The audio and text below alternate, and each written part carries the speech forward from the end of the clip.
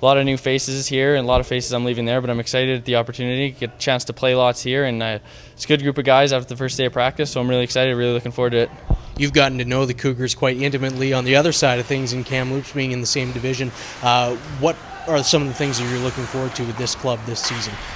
Just looking forward to the coach. I know Clarkie from back in the day, so that'll be fun. I know a couple of guys here on the team, and I know the Cougars have always been hard to play against, so I'm looking forward to being a part of that and terrorizing the other teams.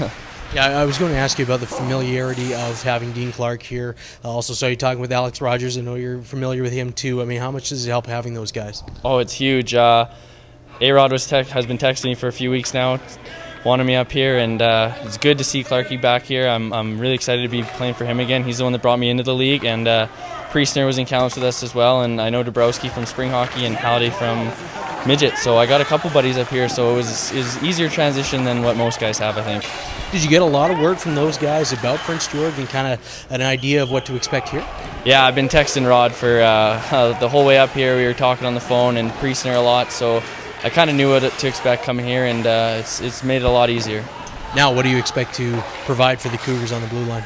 I think I'm a steady presence back there, really a defensive specialist. Some would say I'm not an offensive guy, not flashy, just strong in my own zone and try to keep the puck out of our net.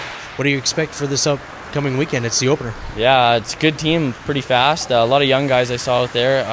Don't really know anybody that well yet, so I don't really know what to expect, but it should be fun. I know Clarkie always has his teams working really hard and always ready to go, and I know the Cougars have always come hard, so it'll be a lot of fun. Best of luck, Kurt. Thank you very much.